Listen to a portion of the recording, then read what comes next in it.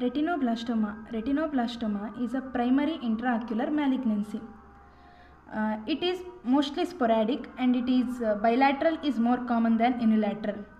Retinoblastoma is a tumor which is associated with tumor suppressor gene located on chromosome number 13q14. Okay, so most common age of presentation is 2 years of age, 18 to 24 months. So what is the pathogenesis of retinoblastoma? It is due to malignant proliferation of immature neural crushed cells.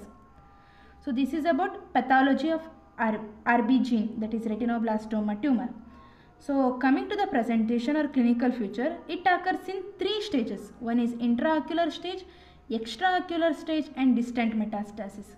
So we will go stage by stage. Intraocular stage, it has again 2 parts. One is quiescent, another is painful red eye.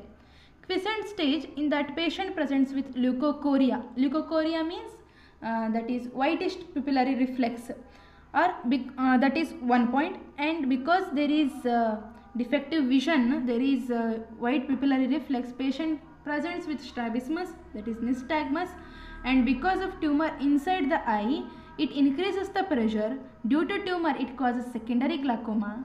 Finally, it causes bulging of the eye, that is proptosis and ophthalmus, and this is a tumor associated with inflammation of the uveal tissue, that is it causes pseudo-uveitis, and it may cause orbital cellulitis and complicated cataract. Finally, when the tumor is progressive, it even causes retinal detachment. This is how the patient presents to us, and the most common presentation is leukocoria.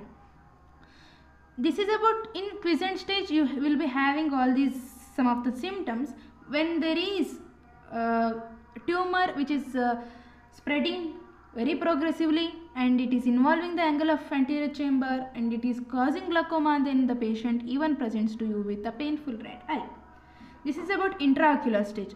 Coming to the extraocular extension, because of progressive tumor, it may burst through the sclera at the region of the limbus, or it may burst at the region of optic disc. Then the final stage is distant metastasis. The most common site for metastasis is optic nerve, and rarely it even metastasis through the lymphatic route. So this is about how the retinoblastoma pathology and its stages. So when the patient presents to you, the investigations that you do is examination under anesthesia. You will do the fundus examination. Then you go for B-scan USG to see for the tumor size, tumor extension. Then you will go for CT scan to look for the calcification or any intraocular metastasis, extraocular extension and intracranial metastasis. MRI also you will do, and when you see for the aqueous tumor, there will be increased lactate dehydrogenase.